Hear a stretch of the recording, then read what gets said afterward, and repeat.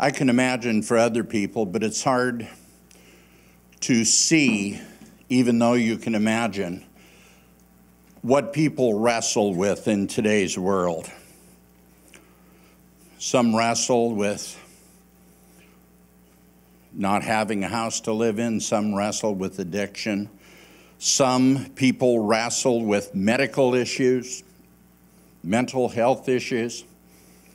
Life is full of turmoil, and it's full of loss. Sometimes it's full of insecurity. Sometimes it's full of fear and terror.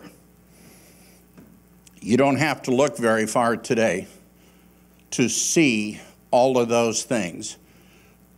The causes are frequently on TV right now. We have politicians calling each other names, using underhanded means that no one would have dreamed of 40 years ago. And we're being mesmerized by words. And in this world, where is your hope? Is it in Bernie Sanders? Is it in Donald Trump? I deliberately did not do that. I was trying very hard. It is, and I have to acknowledge Deborah's disposition on this, it is with total incredulous humor that I look at all the politicians that are trying to get our votes now. And how much more could the world need hope than what it needs today?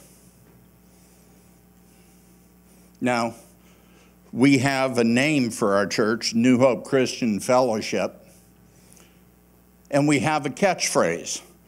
The catchphrase was put on the table by one of our pseudo foster kids, Elric, and the phrase is new beginnings, new endings, new hope. Now, I had somebody ask me, what does that mean?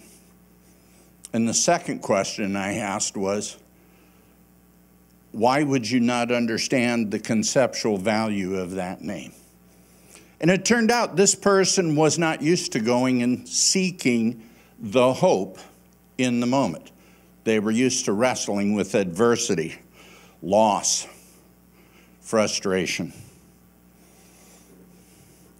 To set the stage here for where we're going to go today, I'm going to read Luke chapter 23, verses 39 through 43. Then one of the criminals who were hanged blasphemed him, saying, "If you're the Christ, save yourself and us." But the other, answering, rebuked him, saying, "Do you not even fear God, seeing you are under the same condemnation?" And we might add in here, as he is. "And we indeed justly, for we received the due reward of our deeds, but this man has done nothing wrong." Then he said, "Jesus, Lord, remember me when you come to your kingdom." And Jesus said to him, "Surely I say to you today, you will be with me in paradise." Now there's a very unique situation. 3 guys hanging on 3 crosses, sentenced to death. And in that moment, you have one fella who says, "I don't believe you. If you are, prove it." And you have the other fella says, "Wow, please remember me. And by the way, he didn't do anything." What do we now know from that? We know one of those 2 guys on the cross knew enough to understand what Jesus represented and who he was. Now, what an attitude in this moment to say, "Please remember me," and then to have the Messiah say, "Surely you'll be with me today in heaven." Now, we have to ask,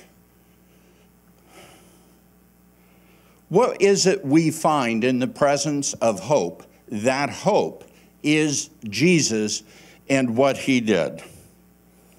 Well, in the presence of hope, we find that God has come to meet us where we are.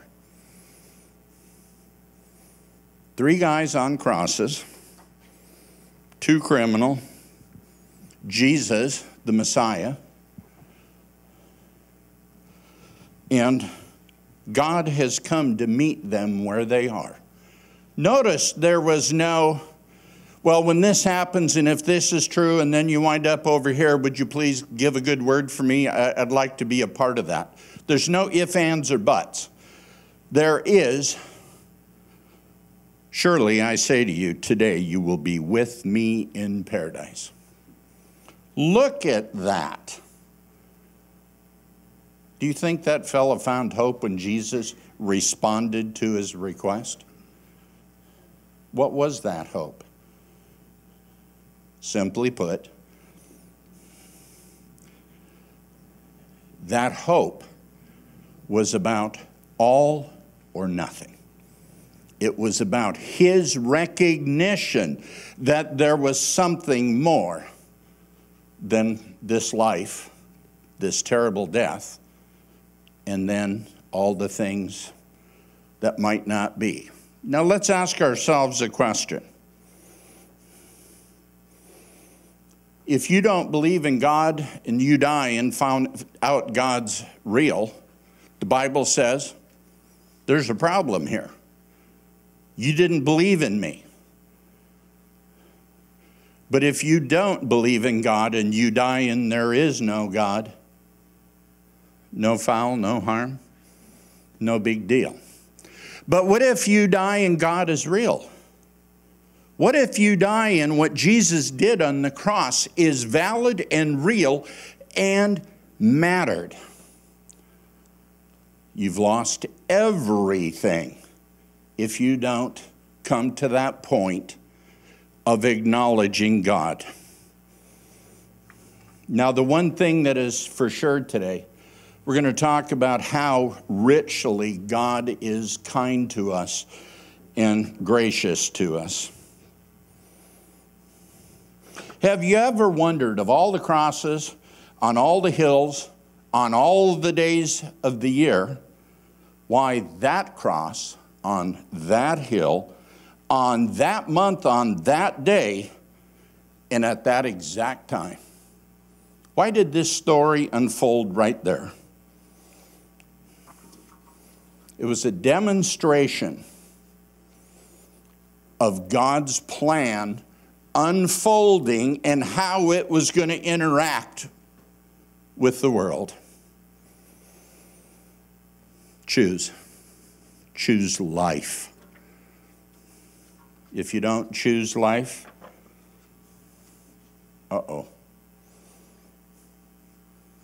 some of us understand that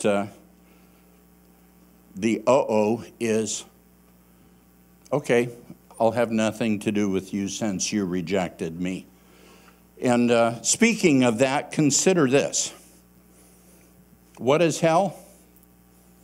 Well, the Bible describes hell very, very specifically.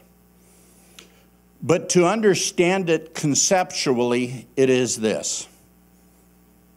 Before I ever made the universe, the earth, the people, the sea, the sky, the stars, the moon, the sun, I put a plan into place to save your lives, your skins, your sinew, your soul, your spirit. And that plan is Jesus. Now, that being said,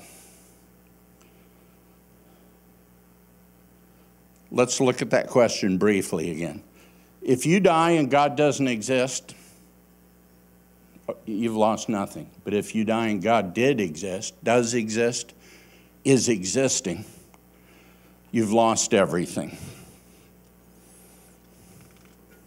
Now, to relate to that, let's consider another fact here. How do you live with your faith? We understand faith is given us by Christ. We understand belief is substantiated and pushed forward and expanded by Christ and the Holy Spirit.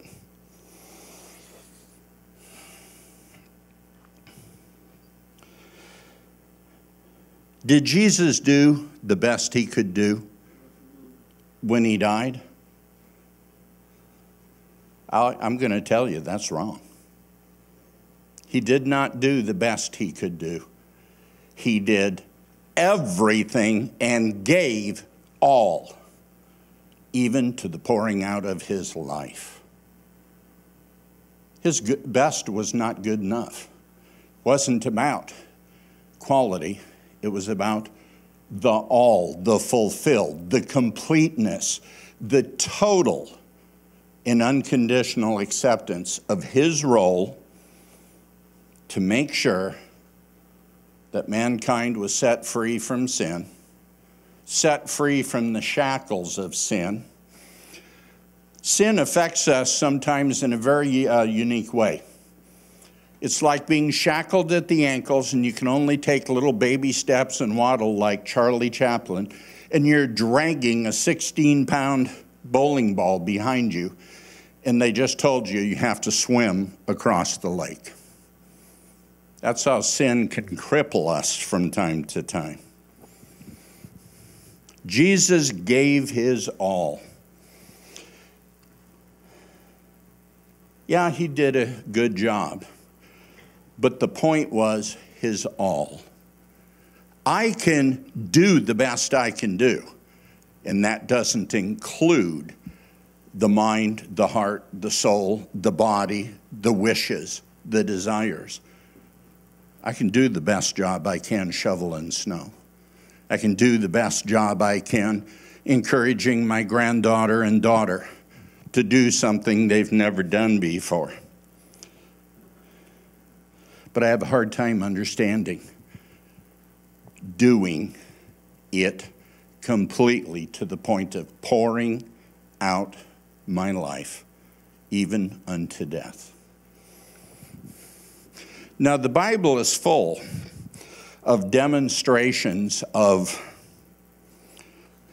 pouring out one's life even unto death. The Bible is also full of fulfillments and viewpoints of that very idea. In Mark 15, 25 through 28, we read, "Now it was the third hour, and they crucified him, and the inscription of his accusation was written, 'The King of the Jews.' With him they also crucified two robbers, one on his right, the other on the left. And so the scripture was fulfilled, which says, 'And he was numbered with the transgressors.'" Now, look at that. Way back there, we knew there was going to be somebody counted among the transgressors, somebody who was going to pay this price. And that price was a heavy price. It was an exacting price. In Isaiah 53 and verse 12, we read, "Therefore I will divide him a portion with the great, and he shall divide the spoil with the strong, because he poured out his soul unto death, and he was numbered with the transgressors, and he bore the sin of many, and made intercession for the transgressors." Notice, transgressors don't have "except those," or "if you," or "when you." Notice that's not there. "And he bore the sin of many and made intercession for the transgressors."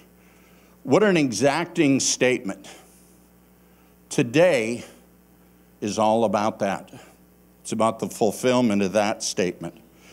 Now consider that perhaps this was the first time these other men had an opportunity to experience the presence of God. The first recognition, when they needed him the most, where was he? He wasn't in Poughkeepsie or Biloxi. He was there with those men.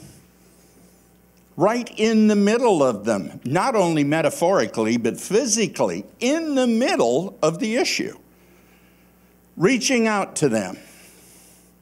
How do you reach out? Yeah, I'll see you later today in paradise. One dying thief on the cross took advantage of God's closeness to him physically. Then he said to Jesus, Lord, remember me when you come into your kingdom. Now let's flash ahead to Acts chapter 17, verses 26 through 28. And he has made from one blood every nation of men to dwell on all the face of the earth, and has determined their pre-appointed times in the boundaries of their dwelling, so that they should seek the Lord, and in the hope that they might grope for him and find him. Might what? What is groping? What does it mean to grope? You ever seen a baby that's in mom's arms or dad's arms and it suddenly feels like it's going to fall, and what they do? They grasp. Have you ever watched two kids playing with one toy and the other kid lunges and grasps for it? Groping is reaching out to connect to something physical and take control of it. It is to suddenly surge forward and grab. Do you get the feeling that groping is, wow, last-ditch effort? We're at the high-risk point. I need this.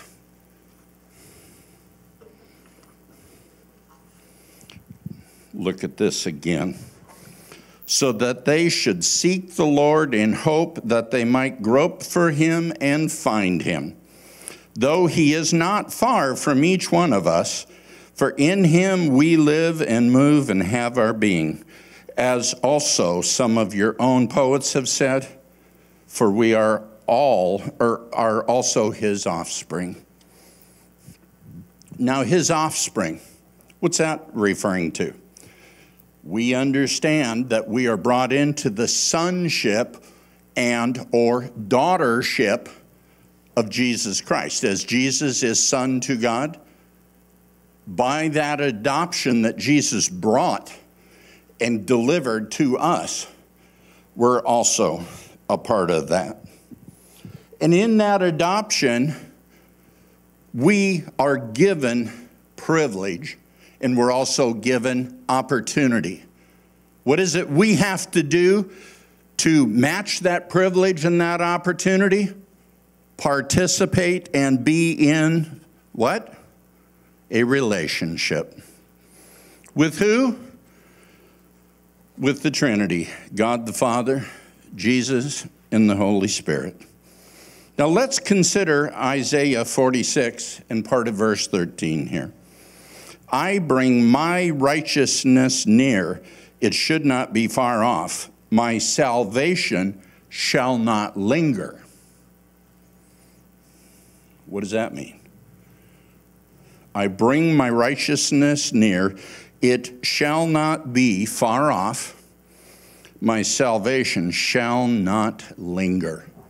What does it mean to linger?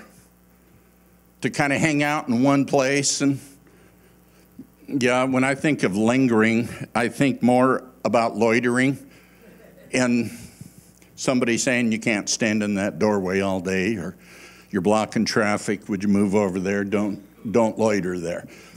Lingering is hanging around. Lingering is sometimes hanging around to see what develops and what becomes available. Let's also look at Isaiah 51 and part of verse 5. My righteousness is near, my salvation has gone forth. Wow, gone forth. I know I've read about people going forth into battle. I've read about people going forth into other issues and matters. I've heard about people moving ahead in their lives and moving ahead in their troubles too, overcoming, challenging, and getting control back. You see,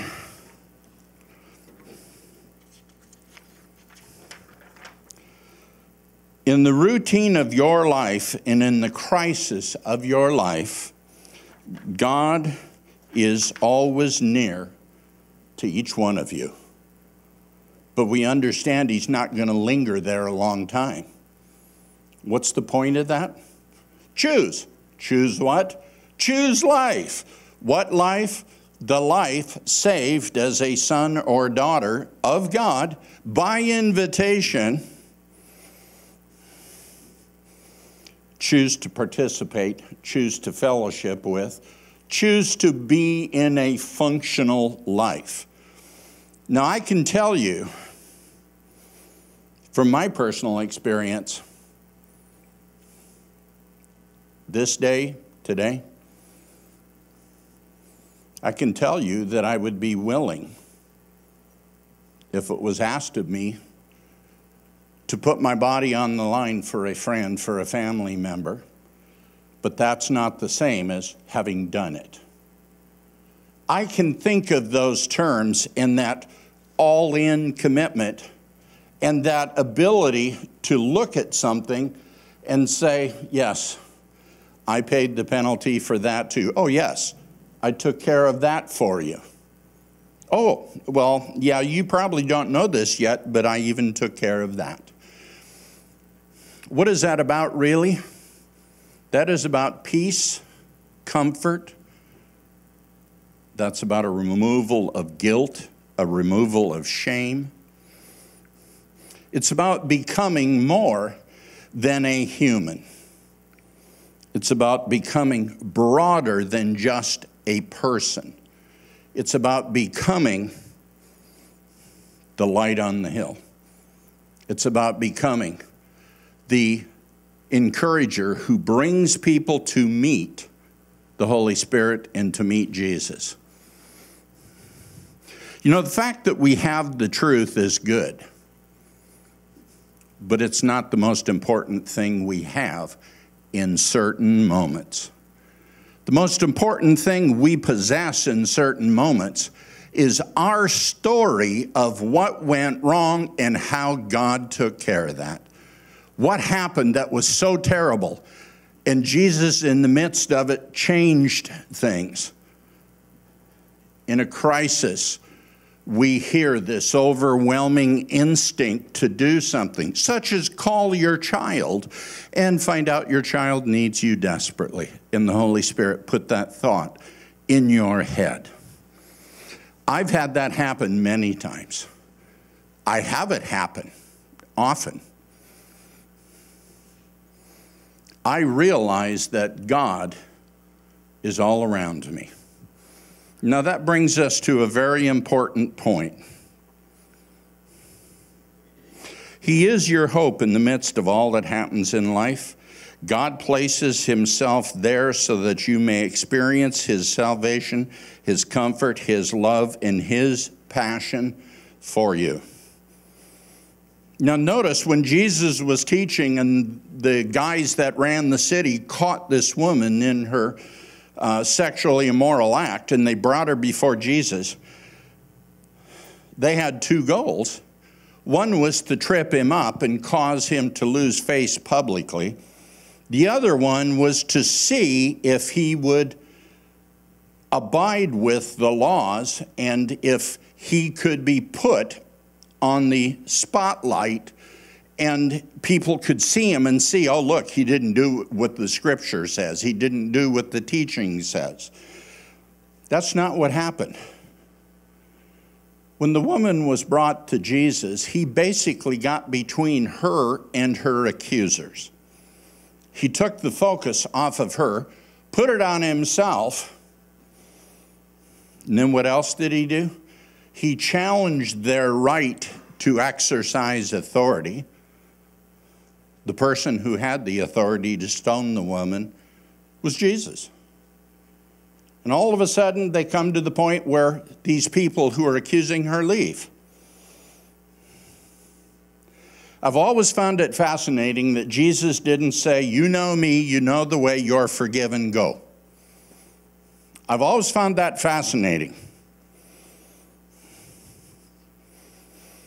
When Paul was in prison and various things happened, when people were brought to him and he talked with them, when doors were opened, when he went to a town where he had murdered people, and he went there knowing someone was going to remember him, how was it he was able to get through all that? He knew there was the promise that comes through hope for his future.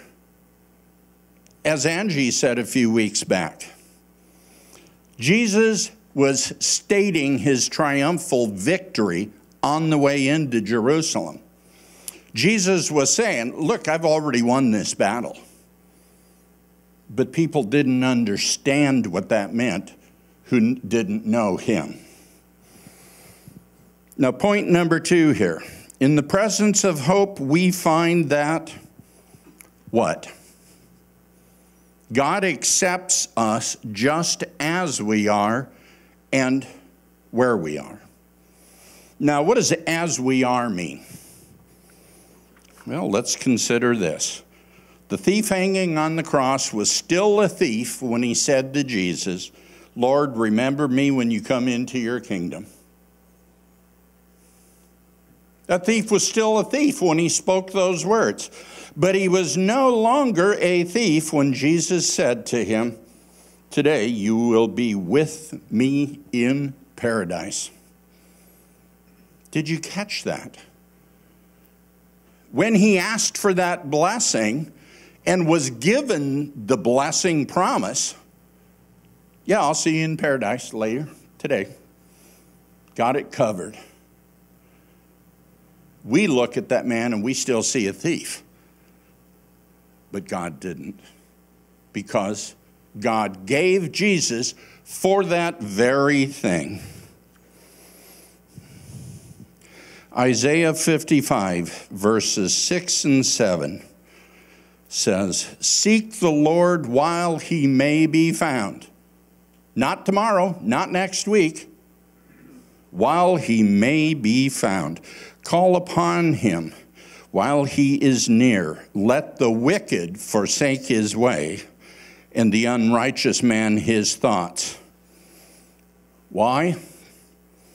Because there's a transformation that takes place in the presence of God. What hasn't been isn't what, what has not been isn't what always will be. If it hasn't existed before, and it does for you, it's not going to be permanent. What else? The despair and helplessness melts away in the presence of hope. Problems aren't going to be eternal. They're not going to be forever. You're not going to be buried in it. The despair and the helplessness melts away in the presence of hope. What is the hope? The hope is Jesus. The problems that confront our lives become possibilities, not sentences. You're not sentenced to a critical issue. You are actually sentenced to participate in an opportunity. The fear that sometimes grips us melts into fortitude and strength in the presence of God. I don't know what else to do. I'm going to grope around and see if I can find God's vision for me. And I'm going to connect with it. And I'm going to be right here. And I'm not moving until I see your face and I meet you. I'm not going to turn away and go somewhere else until I get to look in your eyes. I'm parked and I'm standing right here. What is that? That is a life becoming filled with the possibility, not a sentence. And that is because of hope, and that is the hope that Jesus is. The filth of sin is washed away in the hope found new in the presence of Jesus. Now, how do you describe the presence of Jesus? Eileen would tell you it is when you're taking care of somebody who's dying of ravaging cancer, and you look at their face and they're basically in a coma, and you say, okay, this is where we are now. I'm going to let go of your hand. And they open their eyes and they sit up and they do that.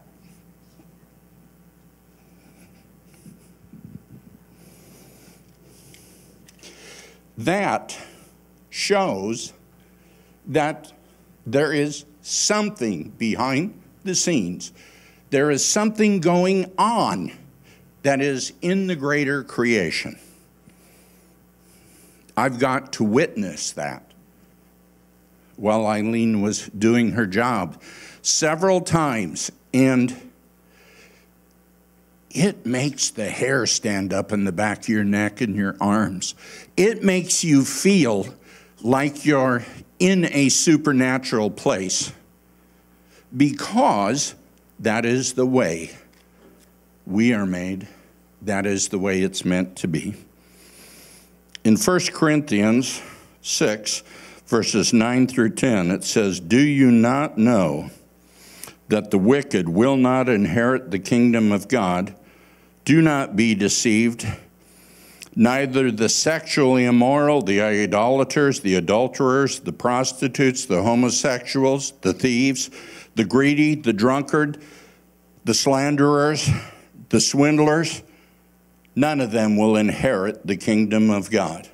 Now, what does it mean to inherit? What is inheriting? It is receiving what has been given to you by appointment. We tend to think of mom or dad or grandma and grandpa left this to me. But inheritance is literally absorbing and taking in and taking on what is passed to you from someone who's a dear friend, a neighbor, a family member. That kind of inheritance is important. And that is what some of you were, those slanderers, those idolaters, those immorals, those people. Some of us were there. Some of us were not as God wanted us to be in our lives. One of the things that I found fascinating is that what I witnessed years ago and did not understand has been made so clear that it now makes me sit up and take notice. Here's an example of that. Curtis and I, when we first met, we were talking, and we started to share a little bit about our war stories, warring against an evil spirit in this world that we live in. And all of a sudden I realized, wow, this guy's got some experiences I don't have, and I can't wait to ask him about it. We have others now who are having these experiences, and these experiences inform the whole family, just as what Jesus did on the cross informs the family of man. Curtis's experiences inform us. It comes out in teaching time when he's doing Bible study. Just as Dave and Barry were teachers helping young people, just as they did that, that experience informed the rest of their life in a way that it's pretty easy to guess when you first meet them what they did for work. It comes out as part of their DNA and part of who they are. 2 Corinthians 5 and verse 17 says, "Therefore, if anyone is in Christ, he's a" what? "New creation. Old things have passed away. Behold, all things have become new." Wait a minute. That's gone way past the line into meddling now. Meddling with what? with our lives. If anyone is in Christ, he's a new creation, and old things have passed away. You remember the story? Don't put new wine in old wineskins. It doesn't work. Well, the old passed away. What does past mean? It means you've gone by it. It means back then on a different calendar in a different year in a different month. It means of the past. Let's talk about part 3. In the presence of hope, we find that what? God will save anyone who calls upon him. And calls upon him and does what? Accepts and obeys. What is the obedience that Jesus is wanting? What is that obedience? What does it look like? Basically, love God with all your mind, your heart, your body, your soul, and love your fellow man. In general, that is the relationship. In the presence of God, we find that God will save anyone who calls upon him. 2 thieves hung on the cross. The one thief asked Jesus to remember him, and he was saved. What was he saved from? Was he saved from death? No. Was he saved from torturous death? No. What was he saved from? Sin. Sin that would rob him of his future and rob him of peace and understanding. Isaiah 55, verse 6 and 7 says, "Seek the Lord while he may be found." Remember, that also can point at that he may not always be here hanging around. "Call upon him while he is near. Let the wicked forsake his way. Let the unrighteous man his thoughts. Let him return to the Lord, and he, the Lord, will have mercy on him, and to our God, for he will abundantly pardon." What's a pardon? Oh, excuse me. I didn't mean to burp. Pardon me. Good. Now it's just like it was before I did that. Let's continue on. Pardon. For our God will abundantly pardon.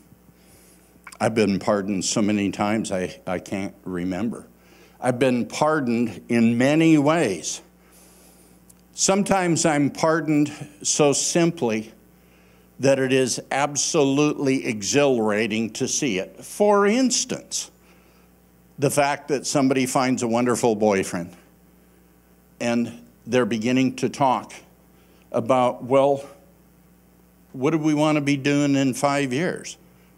Oh, okay, well then let's sit down and talk about what marriage is.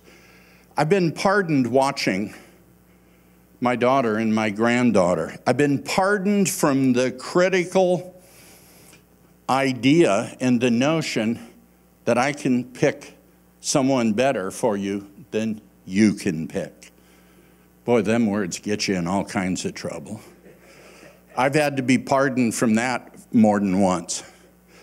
But the point is, now I know a way to influence that without my words. My words are aimed at Jesus, aimed at the Holy Spirit and God, and they get in where needed and alter the situation for my view of my family. Now notice here. Call upon him while he is near. Let the wicked forsake his way, and the unrighteous man his thoughts. Let him return to the Lord. And the Lord will have mercy on him, and to our God, for he will abundantly pardon.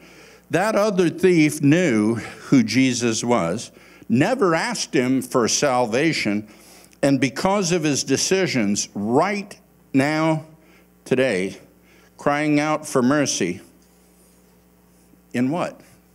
The person didn't choose Christ, didn't choose to be accepted into the family, didn't choose to participate, didn't want to start any kind of a relationship with that moment that Jesus was offering.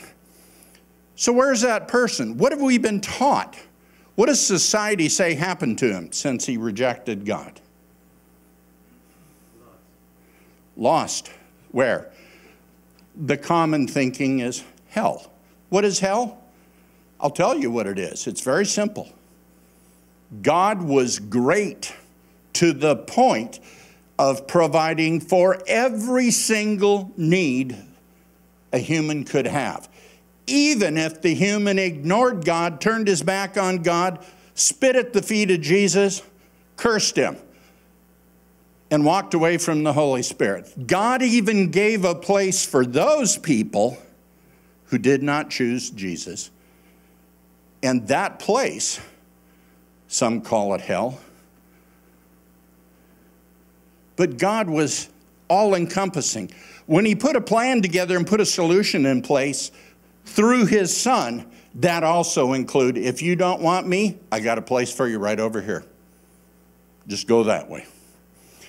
God in his wisdom accounted for that too. So we have one thief who accepts Jesus and is saved, and we have another that winds up in a bad way. What about the routine of our lives? How many of us live in daily torment? How many of us have dealt with a dying mate, a dying friend, a dying family, a baby, a coworker? How many of us have had torment over the fear that something could happen? An example, friends had a car accident some months back. I remember my car accident, and I wondered if they had the same desire to check 3 times as often, watching your mirrors and behind you to know where everybody is. It was that feeling of overwhelming doom. I got to pay more attention here. Well, you know what? Our friends haven't been in another car accident since. And I don't see any signs of them living with the torment of that accident hanging over their head, making them fearful. That's not something that we see in them now. How many of us live in torment, living as though there's no hope at all, when all we have to do is call on Jesus and be delivered?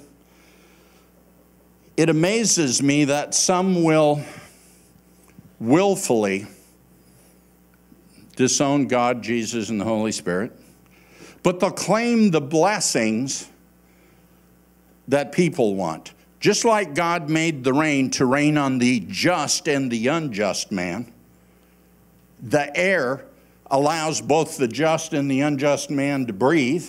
The carrots that grow go to good people, bad people. Just like that, there are some people who say, well, I want to go and hear the music, or I want to go and see this, or I want to go on that trip and do that, but don't ask me to believe and participate. Participating is the easiest thing you could do to acknowledge God and participate with him. Participating in that relationship, it's not about accuracy. It's not about transactions. I'll do this, God, you do that, and repay me. That's not it. The relationship is about receiving blessing, sharing encouragement, sharing hope. You see, here's the big thing. Who knows what we are explicitly when it comes to Jesus? Who knows what we are as individuals when it comes to Jesus? I'll tell you what it is.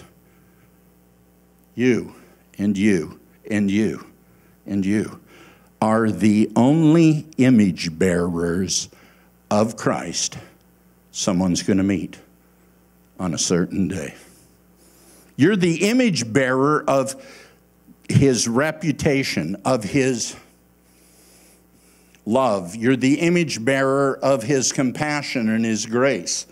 You're the image bearer that can trigger I might be able to do this if I get your help. You trigger that reaction.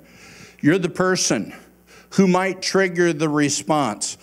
I don't know. I met this person and I'm going to call them and see if they can help me with this.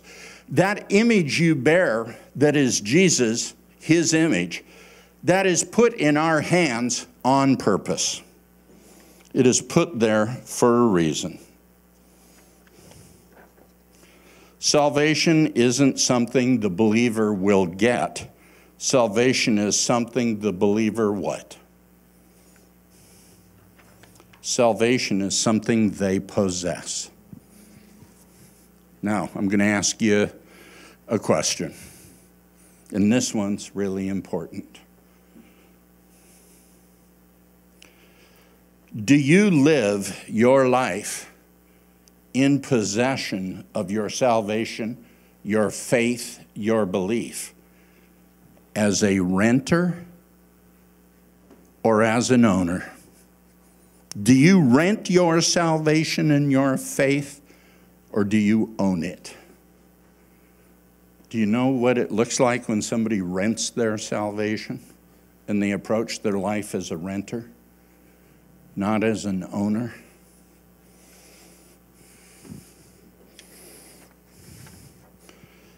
Hebrews 4, verses 15 and 16 says, "For we do not have a high priest who cannot sympathize with our weakness, but was in all points tempted as we are, yet without sin."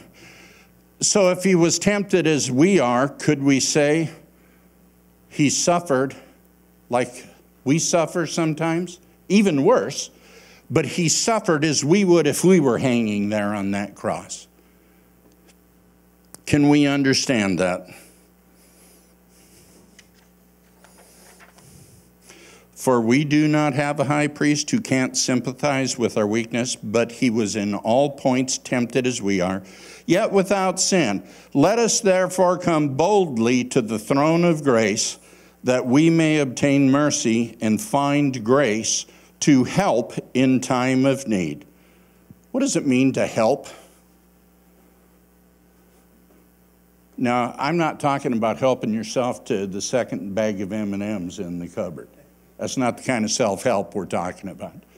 What does it mean to help in the context of Jesus and grace?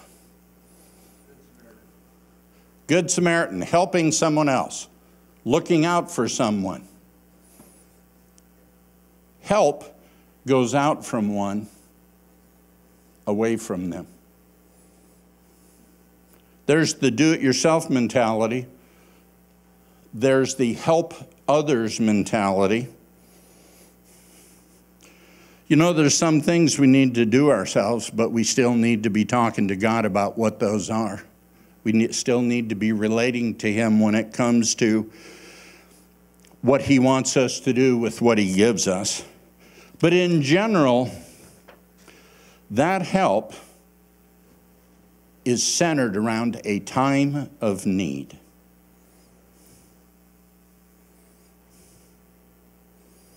Now, let's look at a conclusion here.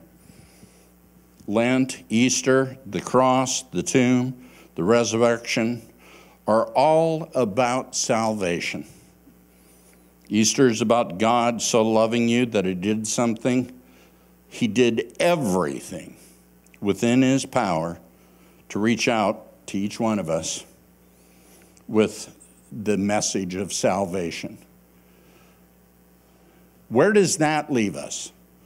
Where does the fact that Jesus voluntarily said, I will go do this, he participated in the Father's plan, where does that leave us when we consider that prophecy was fulfilled when he was buried and the stone was rolled in front of the tomb?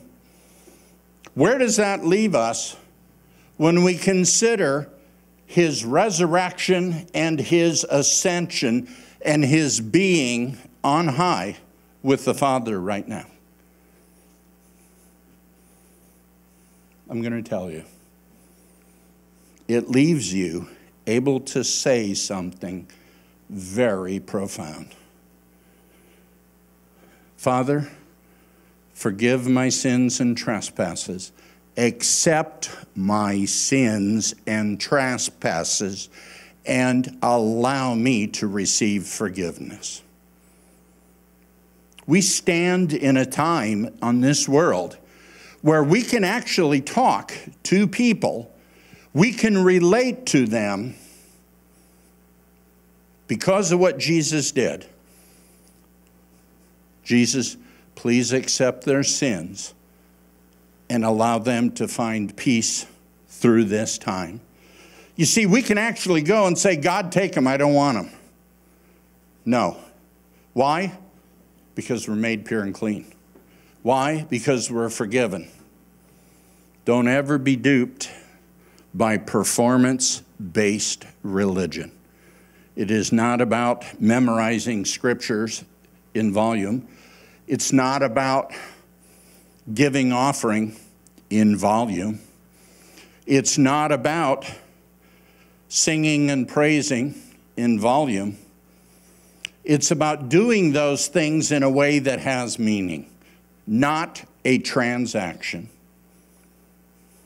Just as the prodigal son came home to a loving father who received him and put him on a pedestal, that young man understood what forgiveness was, what salvation and grace was when that came from his father. That father violated every Middle Eastern cultural rule that existed. When he pulled up his robe and the hem of his garment came up, he was committing one of the most egregious cultural sins you could commit, running down that driveway towards a wayward son who was an infidel to his family and his society. And here's Dad trucking down the driveway with his calves exposed, running just madly to get to his son. That's where we stand.